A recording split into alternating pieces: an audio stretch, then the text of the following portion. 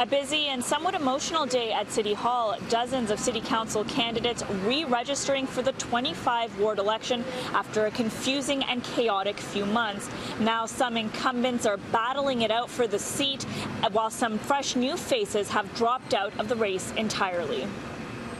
I'm exhausted. I'm exhausted emotionally, physically, politically. The race has been long, grueling, and is now over before it even really started for former candidate Jennifer Hollett. She left a job at Twitter to run in this election, and today announced she's dropping out. It's obviously quite disappointing.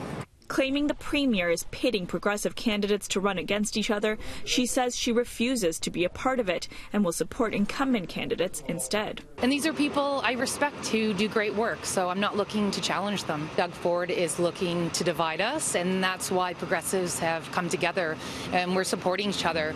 And I think it is frankly, it's a travesty that these effective young new voices have been shut out because of Doug Ford.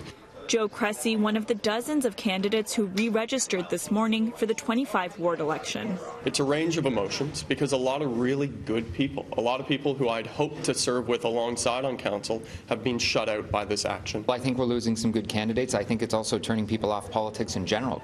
Joe Cressy and Mike Layton are a few of the lucky ones not running against any other incumbents in Spadina, Fort York or University Rosedale. Same with Gord Perks after Councillor Sarah Doucette announced she won't be seeking re-election and instead will be backing Perks.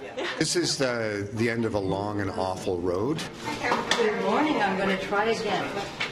Not the case for longtime councillors Paula Fletcher and Mary Fragidakos, who will now face a fierce battle in Toronto Danforth, which has nearly doubled in size. I'm friends with Paula. We've worked together for 8 years. I'm just going to follow the great words of Oprah Winfrey. I'm going to race my own race. We're pretty good friends. We've done a lot together, so it's hard for both of us. We'll stay on the high road. We'll stay friends, and an election is the voters are going to decide who wins that election. Other longtime councillors facing off, including Josh Matlow and Joe Mahevic in Toronto St. Paul, Giorgio Mamalidi and Anthony Peruza in Humber River Black Creek, and Jim Karagianis and Norm Kelly in Scarborough Agincourt, to name a few. We've had to scramble to readapt to the new environment.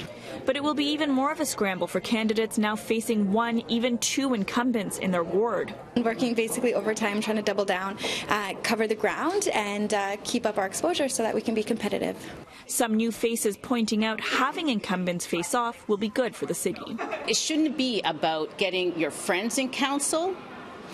It should be about serving the ward. It should be about serving Torontonians. That's what it's truly about. More than 500 candidates were registered in the 47-ward election, and as of this afternoon, nearly 350 candidates for councillors and school boards had signed up for this election.